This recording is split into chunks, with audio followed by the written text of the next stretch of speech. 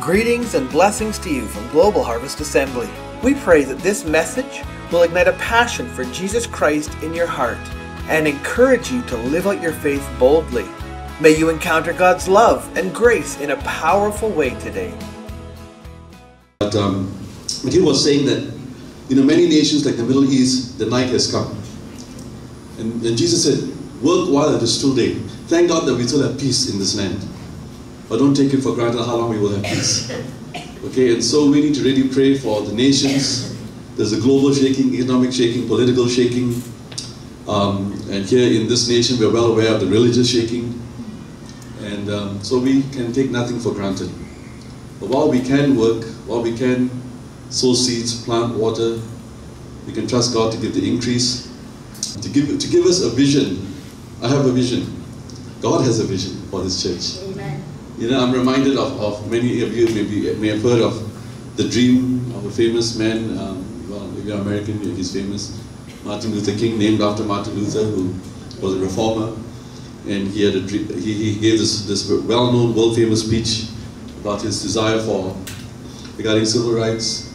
And God has a dream for His house. The Lord is the builder of His house. And I'm sad to say that His house in general is not what He intended for His church. We are so far away from where He wants us to be.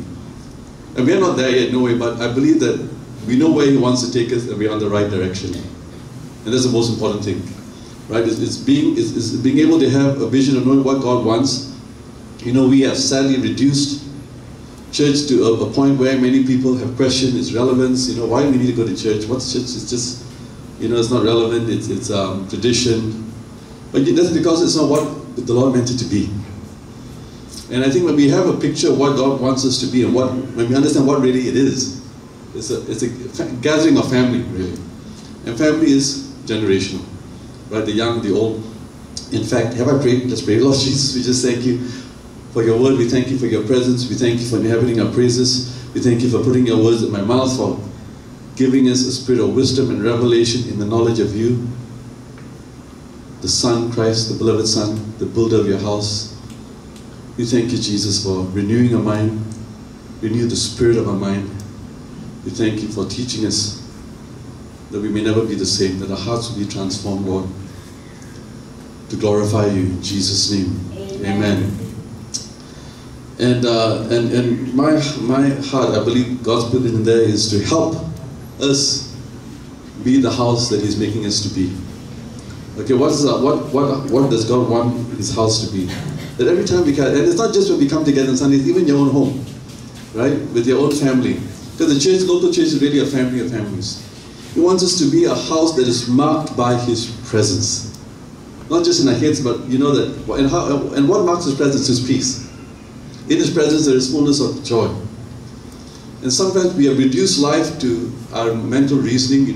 We see what a natural eye see, and we are very, very intellectual, very thinking, reasoning people. And that's why Adam and Eve fell, right? She just didn't obey because God said so. She justified why it was fine to disobey.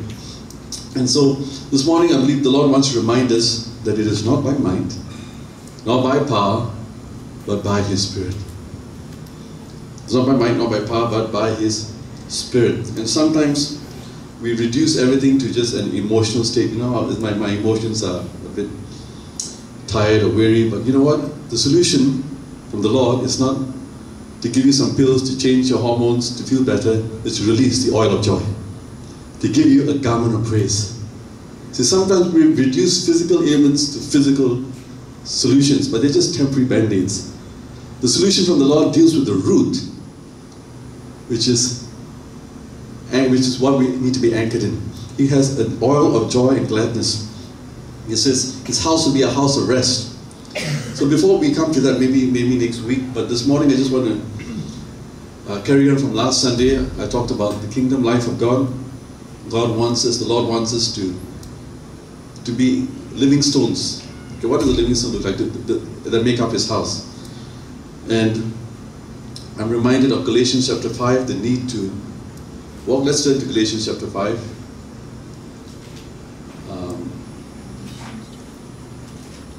It's a different way of learning how to abide in Him. to remain in Him, to remain in His Word. Galatians, it's Matthew, Mark, Luke, John, Acts, Romans, Corinthians, Galatians, and the letters of Paul are basically the names of the people whom he wrote to. So Galatians is the name of the church in Galatia. It's after Corinthians. Okay, chapter 5.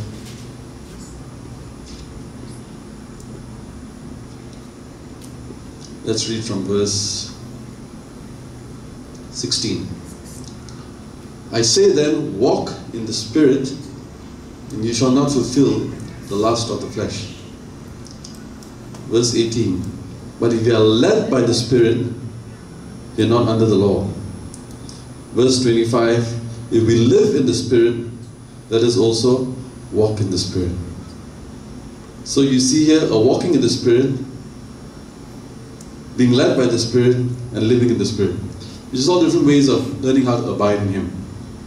You know, there's a word that says, Christ in us is the hope of glory. But I believe that we in Christ is the glory of our hope. And so Jesus is in us by virtue of our salvation. We are born again, we believe He's in us. But not every believer is in Christ. And that's where the breakthrough comes. That's where victory comes. It's learning how to abide in Him, how to abide in His Word, how to abide in His presence. And there are three keys. You know, it's when you walk, live, and let, it's not yet in and out. You know, sometimes we come to the Lord like an emergency, an accident place, right? You don't go there until you have an accident, emergency. Lord, help me, I need help. And then when everything's going well, you're too busy for the Lord. And so we come to Him when on a needs basis, right? On a needs basis, when we have no needs, we are occupied, we're preoccupied. When we have a problem, then we pray more, we pray harder, we come to everything. And the Lord wants us to walk. That's what life was in Eden. He would walk in the cool of the garden with Adam and Eve. That's why it's called the Word, right? You can't have fellowship or walk with someone without speaking, without the spoken word. So the essence of the Word is to have communion, to have fellowship, to walk with someone. And this is what defined Enoch. You know, Enoch is amazing. I love Enoch because he's mentioned in Hebrews 11, the Hall of Faith. And the amazing thing about Enoch is he was one of God's heroes simply because he walked with God. Didn't say anything else that he did. He doesn't give us one other job that Enoch did well, just he walked with God. And that's really the foundation. And I believe that's what Jesus did for the first 30 years of His life on earth. He just walked with the Father. Faithful in the natural things, faithful in the ministry of helps. Not one miracle, not one supernatural act that's written down. And so I believe that's one of the reasons why the Father said at His baptism, you are my beloved Son in whom I'm well pleased. Because Jesus didn't get frustrated or impatient. He said, God, I'm in my 20s now. Surely you can trust me to get out there and heal the sick and raise the dead. I mean, you sent me here for that purpose, right? Lord, you sent me to destroy the works of the enemy. You sent me here to give life. So why are you controlling me in the house of Joseph? Because see, Jesus did not live or serve as a servant, but He lived and served as a son. See, servants are driven by needs and opinions of men. Sons are led by the Father. Servants are driven by the expectations of people. Sons are led by the Father. And so thank God that Jesus didn't halfway, you know, when He turned 21, right? I'm going to look for another house, not enough ministry opportunities here. He was faithful. Jesus learned how to walk with God, walk with the Father. You know, and so sometimes we kind of elevate, you know, all the wonderful gifts of the Spirit, the evangelists, the public ministries, but we kind of look down or despise or not value your everyday walk. Your walk as a husband, as a father, as a wife, as a mom, as a son and daughter, as a brother and sister, as an employee. That's no less powerful a walk than the evangelist reaching the multitudes. Our daily walk. Does it testify of Jesus? The Father is well pleased. I heard an amazing story of how the monarch butterfly migrates from Mexico to Canada over 4 generations. Can you believe that? It takes 4 generations of monarch butterflies to reach from Mexico to Canada. You know, the Word of God tells us that the plans of His heart are from generation to generation. Now remember, these are butterflies, not birds. Not known for speed. Can you imagine? Flutter, flutter, flutter. So I finally finish the call, die, lay eggs, die, and the next generation takes over. You see, it's not about speed, it's about faithfulness. God will never say, well done, good and famous. Well done, good and faithful. to whatever He's called you to do. Don't despise the days of small beginning. Don't despise how well you do, whatever you're doing, how natural it is. And so I'm going to just share three keys this morning to help us abide in Him, to help us walk in the Spirit, be led by the Spirit, live in the Spirit. And there are three things that the Word of God tells us to do as often as possible, to do all the time. Not now and then, not only when we have problems, or not only when we have needs, but all the time. You know, and all of us have heard of the one thing, right? If I ask you this question, what does the Bible say? What does God want us to do without ceasing? If I use that phrase, without ceasing, I'm sure all of you will say, pray, Pastor, we have to pray without ceasing. But you know, that's only one out of three things that we're told to do all the time. I don't know why we highlight prayer over the other two. But prayer is not the only thing we're told to do without ceasing. Guess what? In fact, prayer is number 2 in the list. In 1 Thessalonians 5, 16, 17 and 18, prayer is number 17, verse 17. But guess what? Before pray without ceasing, it's written in verse 16. Rejoice always. Rejoice always. And then pray without ceasing. So it's not one without the other. In fact, prayer has to come out of a heart, the spirit of thankfulness and praise. Because that determines whether we pray in unbelief and fear, or whether we pray with faith and hope. So the first thing is we need to praise. This praise shall continually be in our mouths, as we sang that this morning. Pray. And then thirdly, which is actually the foundation, so not technique number 3, but His word shall not depart from your mouth. So the anchor of our thanksgiving and our prayer is the word. So we are told to rejoice always, let His praise continually be in your mouth. We are told to pray without ceasing, in everything give thanks. And the anchor of all that is, do not let this book of the law depart from your mouth. Joshua 1:8. Over and over. The revelation John had of Jesus was the sword in his mouth. Right, so I'm just going to briefly look at these 3 things. You know, sometimes we think, and this is where I love to think out of the box. I hate religion, I hate tradition. I want to come back to the tree of life. You know, these are the things we've got to remember. In everything in life, there are 2 trees, like in the Garden of Eden. You have the tree of life, and you have the tree of the knowledge of good and evil. And it's so easy to be distracted by the knowledge of good without realizing there's no life in that tree, despite how good the knowledge is. And so there are a lot of things that are good. They're not evil, they're not bad, but there's no life in it. And God wants us to eat of the tree of life. And it's so easy. Our human nature wants to put things in a formula, in a method, in a technique. And I love this testimony Dad used to share. He said, someone asked him, what is the technique for healing?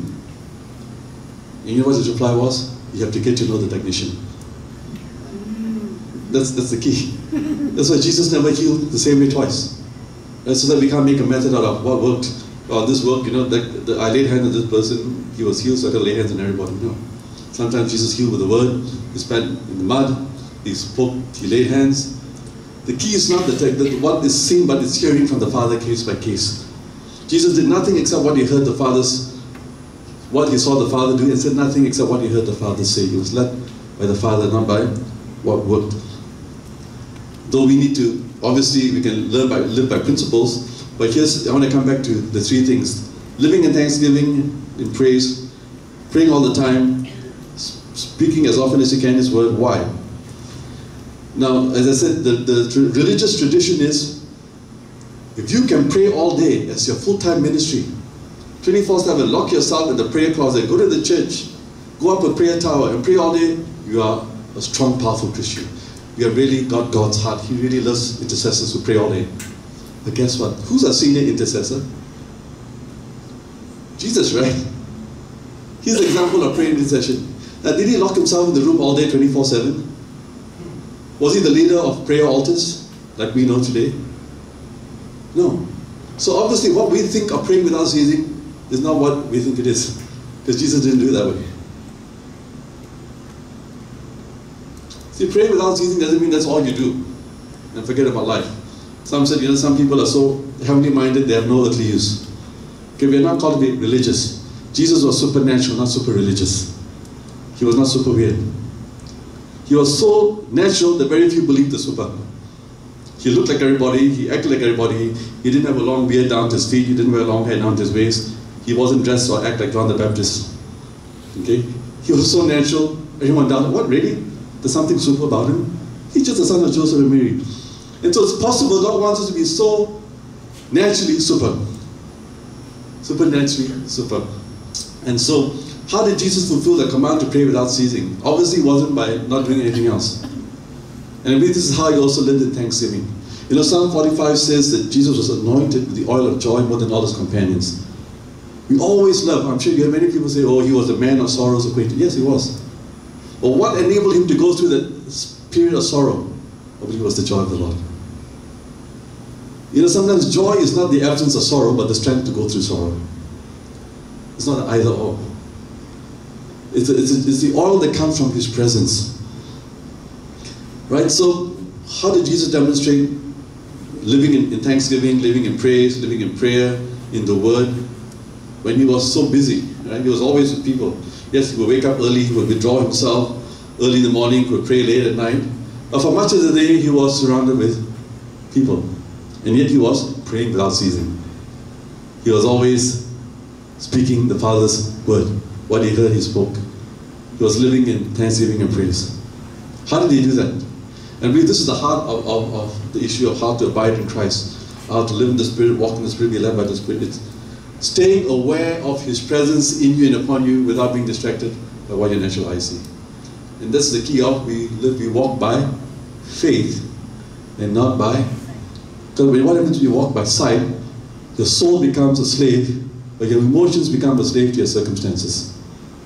And there are too many Christians who live their lives slave to their circumstances. When things are going well, they have things are not going so well, they are depressed. Someone provokes them, they get angry. You know, it's like they're controlled by what's around them. They are thermometers rather than thermostats. And the difference is a thermometer reflects the surrounding. A thermostat sets the temperature. And you can only set the temperature when you learn how to abide in him and not run to him whenever you have a problem. You know, the more we learn how to abide in him throughout each day, the less the devil can pull you out. You know, you need to come in when you're out. Stay in him. Stay in him. So the first key is thanksgiving and praise. You know, God does not need our praise because he's an insecure person who just thrives on us praising him. Okay, he hasn't got any identity issues. He wants us to praise for our sake, not his. God being God, he has no need. He doesn't need us to do one thing for his sake. That's why he's called God. He's self-sufficient, he's all-sufficient. Whatever he tells us to do is for our sake, not for his. Right? You think he didn't know where Adam was when he asked Adam, where are you? Oh no, I can't find Adam, this man. I mean, he's disappeared. Angels help me hunt for Adam. Okay, he knew exactly where Adam was, but he wanted Adam to know that he was lost. Adam, where are you? Why are you not where you should be? Are you aware of that? Are you aware that you're no longer where you always were, where you should be? So when God asks us questions and wants us to do something, it's for our sake, not his. Right? So the power of praise. So why does he want us to always live throughout the day in an attitude of thanksgiving? See, I believe it's a spirit. As I said, everything is a spirit. It's a spirit of gratitude. The attitude of gratitude. Godliness with contentment is great gain. And so much of this, of gratitude, has to do with focus. As long as you keep distracted and looking at what others have and are doing, and you don't know what God will call you to do, you'll never be satisfied. You know, when you don't know your assignment, you become jealous of other people's gifts. God gives each one different gifts and strengths for your specific assignment. If you know what your assignment is, you will not want what somebody else has, no matter how good it is. So you have to be secure that your gifting is according to your assignment from the Lord. So don't envy or be jealous of what somebody else did. Oh, I wish I could sing like that or do that, be who they are. No, God hasn't called them to do what he's called you to do. He's given you a unique assignment. I like this picture where God wraps, he creates us around an assignment. He gives us unique strengths and abilities. It says the gifts and calling are without repentance. What does that mean? Each one is born with certain gifts. And this really hit home because I asked someone, some of you may know Paul Ang, and I said, Pastor Paul, how did you start moving the prophetic? He said, I found myself being prophetic before I was saved. I said, what? Yeah, I said, in class you tell me, I tell my students, you're going to get this for your exam. How do you know? Just something tells me. Sure enough. Okay, you just knew stuff even before you were saved. See, the gifts and calling are even from the moment of conception. Why? God's heart is for His kingdom purpose. But guess what? If He's called you to be a prophet and you don't get saved, you become a soothsayer, a fortune teller, or a medium. If He's equipped you with a voice to usher in the presence of God through your worship, through your songs, you don't get saved, you become a secular artist, become an entertainer, performer. And so, when we don't know our assignment, or you get saved and you don't know your assignment, you will abuse the gifting for your own standard of living, for your own popularity, for your own recognition. But everything God has given you is for an assignment, for kingdom purposes, for eternal value. And so that's why we have to know what God has called us to do. So that's the heart of being grateful.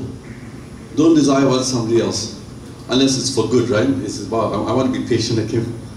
I want to be long-suffering, that's so and so. Wow, they're so forgiving. Emulate the qualities, the fruit of Christ, but nothing else really. Not things, not favor, God knows what we need. And that's the key to the presence of God. Psalm 100 says, enter His gates with... when you enter someone's gates, what happens when you enter the gates? Where are you? When you step inside, when you go through somebody's gates, you are now in their domain or dominion. Right? You're now in their boundaries. When you enter the gates of any embassy in KL, you're no longer on Malaysian territory. You're on that foreign soil. Though you're in Malaysia, when you step into an embassy, you're in the ground of that nation. That's why many seek asylum by running into a foreign embassy, so that they can get refugee status or whatever. So as believers, we are called to be, we're in this world but not of this world. We are of another kingdom. And it's amazing how nations, how Malaysia, well, the world is kind of monopolized by American culture through food and drink. You can count on your hands the number of food franchises that started in the US. Even drink. Somebody used to joke and say the two most popular words, no matter what language you speak, is hallelujah and Coca-Cola. You can be in the back booths in Africa and they will recognize those two words. And it's like, whether it's pizza, whether it's whatever it is. Why? Culture has penetrated this land by food and drink. And that's why Jesus said, my kingdom is not meat and drink. It's righteousness, peace, and joy. And that is marked by an attitude of gratitude. Why? Because the devil will want, because you see, when you're in His presence, so when you enter his gates with thanksgiving, you're now in the King's domain. You're now in the kingdom on earth. Kingdom of heaven on earth. Your kingdom come. So how to abide in His kingdom on earth? Stay in His kingdom, His domain of the King, through thanksgiving and praise. Which means you have to guard your focus. Because what you look at will determine your attitude. As long as, and I often say this, young kids, they're surrounded by people who have a lot more than they do, and they often are no longer thankful for what they have. And I always remind many times, majority of the children in this world have a lot less than you. Don't be distracted by the few who have more. Remember, the majority who have less, and be thankful for what you have. And same thing, that's why mission trips are great. You go to a country, a developing nation, and you have a greater gratitude when you come back home. Wow, thank you God, I don't have the challenges that many of the Christians there do. And you have a greater compassion for them. So guard your focus, to guard a thankful heart. And I believe this is one of the failures of Lucifer that led to his fall was he was no longer thankful for what he had. He wanted what was not his to have. He wanted the position of God. He wanted authority. He did not count it a privilege to give worship to God Almighty, the King of Kings, Lord of Lords. He wanted to receive worship. And so sometimes the danger of not being thankful is we entertain forbidden desire. And that's the root of usurping, insubordination. And it's like, I don't need you, I'm going to take a place. The absolute spirit. Because you'll always find something negative to criticize if you look hard enough. But I always love this. In a perfect environment, Lucifer fell. In an incomparably less perfect environment, Jesus passed the test. Jesus passed the test under His own creation, under the leadership and authority of Joseph and Mary, whom He had part of creating them in their mother's womb. They were born with sin, under the law, and He passed the test where Lucifer failed in heaven. And I believe the biggest lesson of that is More important than the surrounding is your response to your surrounding. You can be in a perfect environment and still fail the test. Because you see, there's no greater offense than the offense of truth. Even the disciples loved Jesus.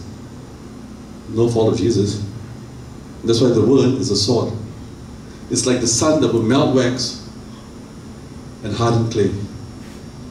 So what happens is not the fault of the sun, but the substance. And so the Spirit of God will often offend the mind to reveal the heart.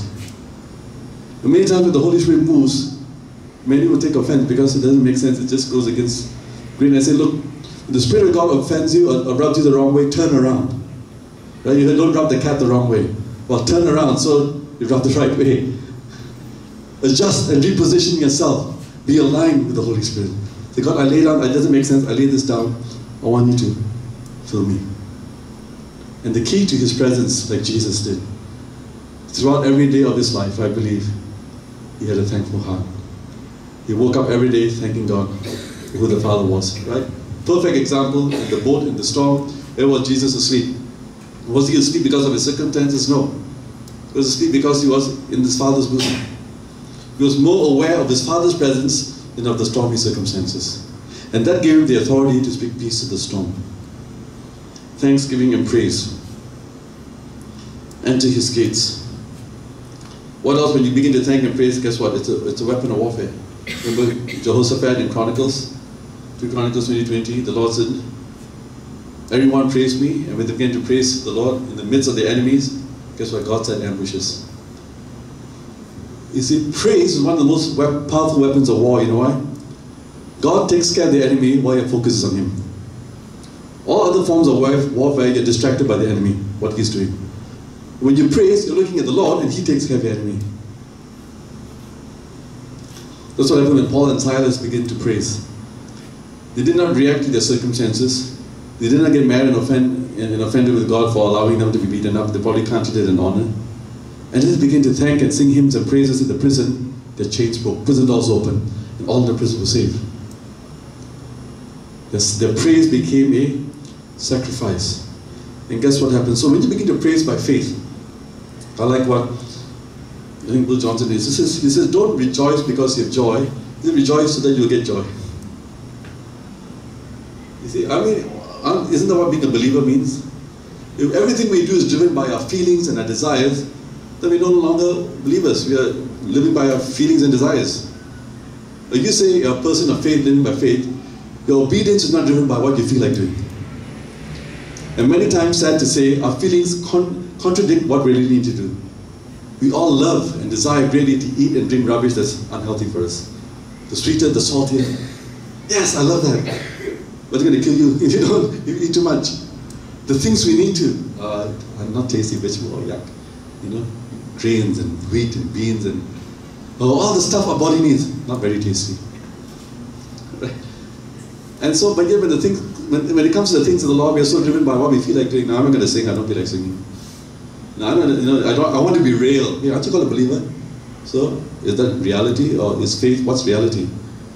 Is it acting out of faith or acting out of your feelings? And this is the key. When you begin to praise by faith, Isaiah 61:3 says, the anointing, the Lord will console those who mourn, giving them beauty for ashes, the oil of joy for mourning. The answer for sorrow and mourning is the oil of joy. It's not circumstances, it's an oil of His presence. He anoints our head with oil at the table. The garment of praise or the spirit of heaviness. The answer to, see, heaviness is a spirit, it's not just an emotion. And the key to dealing with the spirit of heaviness is a spiritual garment. It's not pills. It's not just going to the beach.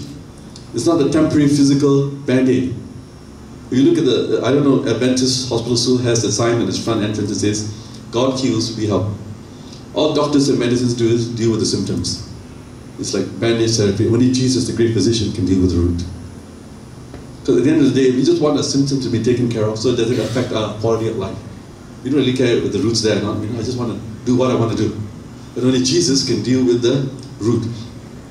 And so we got to realize that the key to sadness and sorrow is not just hyping yourself up, listening to happy music. It's the oil of joy. Put on the garment of praise. You got to put it on. Right? That they may be called trees of righteousness, the planting of the Lord. Psalm 22 verse 3. What happens when you praise Him? It says, you Lord are enthroned. You are holy, you are enthroned in the praises of Israel. He inhabits our praises. Isn't that amazing? You would think it makes more sense if it says He inhabits our prayers. Because most Christians think prayer is the most powerful, right? Prayer is not so important now. Have you wondered why there's so little on music in the New Testament? So little mention on instruments, unlike the old, unlike Psalms. In fact, the only time we hear of cymbals is probably in Revelations in the New Testament. And I believe the shift from the old to the new is that the power of praise in the new covenant, where we're all temples of the Holy Spirit, is your personal walk of thanksgiving and praise. See, in the old covenant, the Holy Spirit came to a place, a physical location. They had to gather around the place and have loud worship. But now that the Holy Spirit is in each one of us, our praise is no longer dependent on coming together because God's only in these four walls. No. He inhabits your praise when you're all alone. In the prison, in your room, in the office. That attitude of praise invites His presence. Because now the shift is from corporate to personal walk. Yes, it's wonderful to come together and praise, but we don't live from that. We live from our daily walk. Alright, so that's the first thing. Stay in an attitude of gratitude. Rehearse your testimonies. That's how you walk in the Spirit, live in the Spirit, are led by the Spirit. You abide in Him. Remembering what He has done. Say, Lord, I put on the garment of praise, the garment of salvation. Anoint my head with the oil of joy. Shift the atmosphere. I feel one kind. Be open.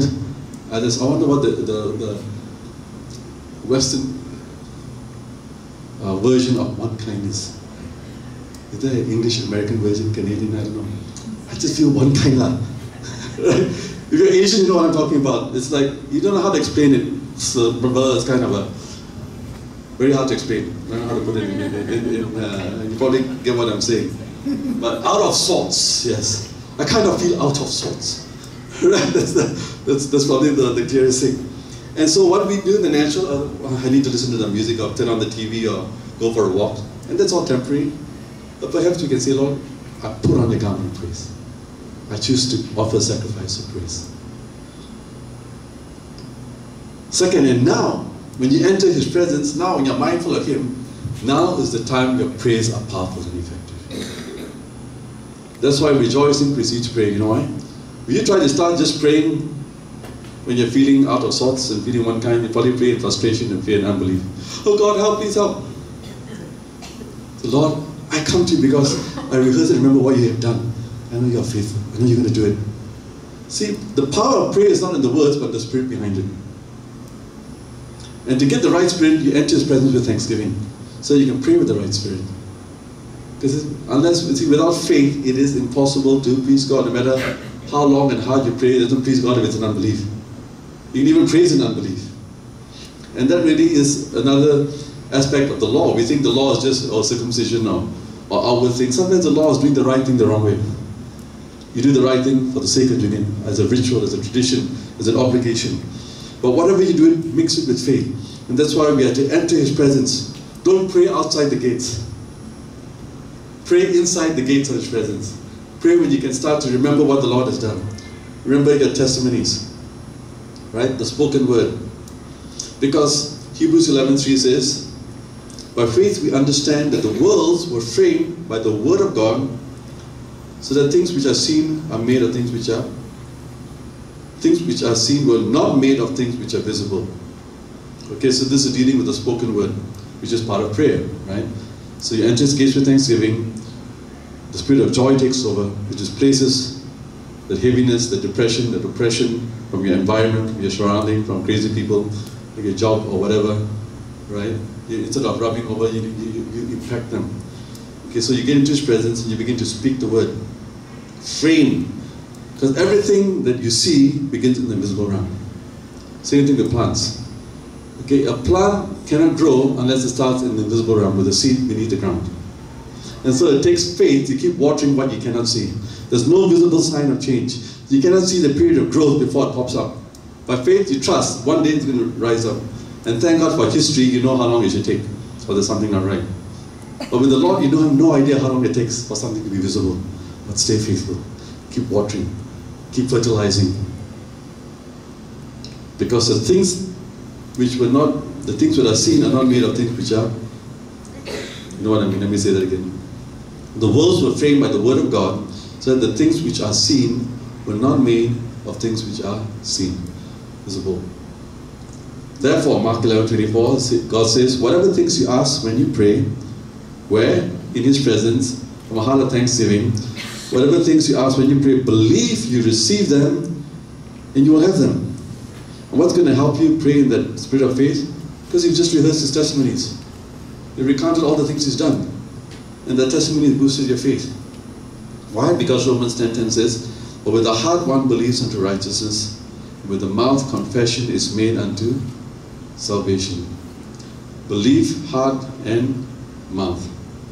And now this is so important. Philippians 2:12. Therefore, my beloved, Paul writing to the church in Philippi, as you have always obeyed, not as in my presence only, but now much more in my absence, work out your own salvation with. Now what does that mean? And I believe that the key to understanding that work out your salvation with fear and trembling is Romans 10:10. With the mouth, with the heart we believe unto righteousness, with the mouth confession is made unto salvation. What's made unto salvation? Confession. So how do you work out your salvation? By working out your confession. Because life and death is in the power of the tongue. And that determines your thoughts, because the helmet is the helmet of salvation. So your mind often affects your heart, comes out of your mouth. So when you enter His gates with thanksgiving, your faith increases. You're more aware of what you speak, because now you're mindful of the goodness of God. And keep speaking the word for God to act. Because Jesus is called the high priest of our confession, not His own. See, the word con is really together with, C-O-N. Confess, speak together what is truth. And I'm going to close with this.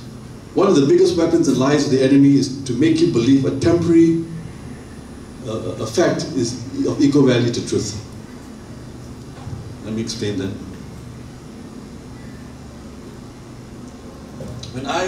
When I receive a thought, or I feel something, just say in my body, I sense or feel something that to me is initially it's like, I don't have peace. Why do I feel like there's something not right? Human nature will say, let me do some research and find out, could this be a symptom of something serious? That's temptation, right? But the Holy Spirit has taught me to respond differently. That okay, I feel this, whatever. Now I know this is not of the Lord, because this is a fact, and facts are temporary, but the truth is eternal. So facts, if you like, are only true temporarily, because they're subject to change in a moment of time. Facts will become more aligned towards truth or less over time. So rather than receive something because it's true for a moment, reject it if you know it's not according to truth. You know, sometimes you can even experience lying symptoms. Just because you feel something, don't give it the value of truth. It's not the same platform as truth. It's a temporary fact, but the truth will prevail. The truth is the same yesterday, today, and forever. And say, Lord, I believe, so I will confess the opposite. Lord, I walk in your abundance of your life. It flows through every part of my body. I'm not going to receive this thought connected to this feeling. I reject it in Jesus' name. So don't receive something just because it's true for that moment in time. Because it's not the truth. It's nowhere near what the power of the truth is, which is life, life more abundantly. Begin to stand in the word, speak the word. Don't receive lies. Check your thoughts. Somebody said you can't stop birds from flying on your head, but you can prevent them from building a nest. So be careful on what you dwell upon. And this is where the warfare really is. In 2 Corinthians 10 it says, though we walk in the flesh, we do not war or fight according to the flesh, but the weapons of our warfare are not fleshly or carnal, but they are mighty in God for the pulling down of strongholds. Where are the strongholds? Vain imaginations, vain, no fruit, unproductive, unfruitful. Vain imaginations and every high thing that exalts itself against the knowledge of truth, of God. Here's the truth. So the warfare is between our ears. So because the enemy knows if he can get your thinking, he's got you. Because as a man thinks in his heart, so is he. So what does it mean to bring every thought captive to the obedience of Christ? It's like if you're on a warfare and you capture a prisoner, You take a prisoner captive, guess what? Now you train the prisoner to fight for you. You're bringing a prisoner, a weapon of the enemy captive to Christ to work for you instead of against you. And when you can grow your mind, that's why, and you don't learn that by information and knowledge alone. Because the Holy Spirit changed the way I think. I need the mind of Christ. How are you going to do that? Spend time throughout your day while you're working. Many times, as soon as I get up, I walk up, I say, thank you, Jesus, for sustaining me through the night. Thank you for another day. Thank you for the gift of rest. Committed to Him, think of Him. Well, whatever you're doing, multitask. That's how you pray without ceasing. That's how you live in thanksgiving. You know, it's amazing, we can do everything else. We're experts at multitasking except when it comes to the things of the kingdom. Right? We can do 101 things. Except we forget to live in thanksgiving. We forget to speak His word. It's a lot, I'm struggling with this. I have the mind of Christ. And so when we learn to practice a grateful heart, rehearse His testimonies, so that when we enter His presence, we can pray with faith, so that we can speak the word, call forth His word. Just so we are learning how to live in the Spirit, to walk in the Spirit, to be led by the Spirit, so that we can abide in Him. So now when things happen that would otherwise rob your peace and rob your joy, it's not so easy for that to happen, because you're in His presence. You know, the enemy is to try and pull you out through the gates. Stay in the gates of praise. Stay in the gates of thanksgiving. And that's how we establish His kingdom on earth. That's going to be a light in the darkness. Joy is a light to sadness and oppression. The spirit of the order, joy and gladness. Peace is a light to those who have no peace. The kingdom of God is a light to those who are not in His kingdom. And there are many believers who are saved, but they're not in His kingdom, they're not abiding in Him. And so it's possible to live a defeated, powerless Christian life, sad to say. And that's why discipleship is so important, to be transformed by the renewing of our mind. So I just wanted to share that this morning. And then next week we're going to look at the anchor to why we do what we do. You know, when we come next week, I want to encourage you to, this week, tomorrow morning, don't wake up, oh God, another day. All my emails, all my job, all you know, say, you know, Jesus got depressed. If he thought about the scribes and Pharisees and all that, you know, he may have wanted to stay home. Thank you, Lord. You know, he probably bounded out with joy. Another day, thank you, Father, I get to glorify you. He wasn't distracted by what the religious nuts were saying. Okay, he didn't lose his peace. How dare you think about this about me? Don't you know who I am? He didn't have to defend himself. He didn't have to speak for himself. He was just busy doing what the Father called him to do. And so it's like being dead to the flesh. And that's the last part of Galatians 5, and we're going to close. And in the end of Galatians 5 says, verse 24. Galatians 5:24. It says, those who are Christ have crucified the flesh with its passions and desires. If we live in the Spirit, let us walk in the Spirit. And you know what? Can you imagine when we all do this? And here's the power. When we all learn how to practice the presence of God, learn how to abide in Him, to live in Him, walk in Him, be led by Him, we practice thanksgiving and praise, guess what? Branches that are one in the vine will be one with each other. And you know what happens when we are one with each other? In His sheepfold, in His sheep pen? That is where the Lord commands a blessing. When brethren dwell together in unity in Him. See, there's two forms of unity. There's a unity of branches where neither are in the vine. It's like the prodigal son and the elder brother had a form of unity before the prodigal left home. But the minute that the prodigal came home and got in the vine, that's when the strife came. So there is a form of unity when you're all united, with neither being in Christ. But the minute one decides, I'm going to be planted and rooted in Christ, I'm going to abide in Him, I'm going to walk, live, and be led by the Spirit, and another doesn't, there's going to be problems. And so sometimes it's a surprise, but guess what? When we as a household dwell together in unity, what does Psalm 133 says? That is where, how good and pleasant it is when brethren dwell together in unity. What's the foundation of unity? In Him. He commands the blessing of life. This is like the oil down the head of the priest, Aaron. Flows down his beard, down his garments, from the house to the mountains, like the dew on Mount Hermon. You know when that happened? The day of Pentecost. Who was gathered in the upper room? We're only told, the specifics are only mentioned of the priests, the 12 disciples, and the family of Jesus. His brothers and mother were there. That's all. With the rest, we have no idea who the rest of the 120 were. But Acts 1 gives that list.